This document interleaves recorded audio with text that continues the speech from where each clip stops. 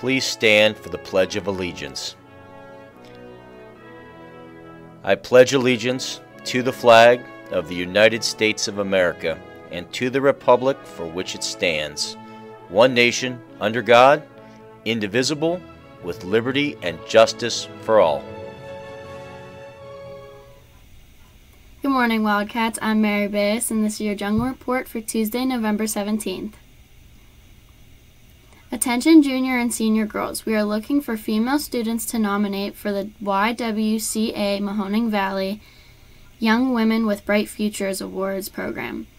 Nominees are recognized for their qualities of leadership, volunteerism, cooperation, and scholarship. One young woman is chosen from each district. Award and scholarship opportunities are available for the final nominee. If interested, please see Ms. Dubas or Ms. Weitzman for more information. Formal interest must be submitted by November 20th.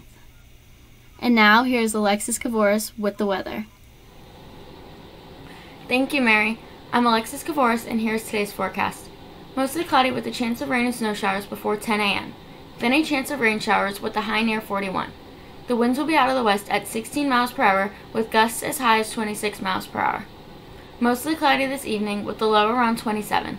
The winds will be out of the northwest at 11 miles per hour. And now, here is Eric Davis with the sports.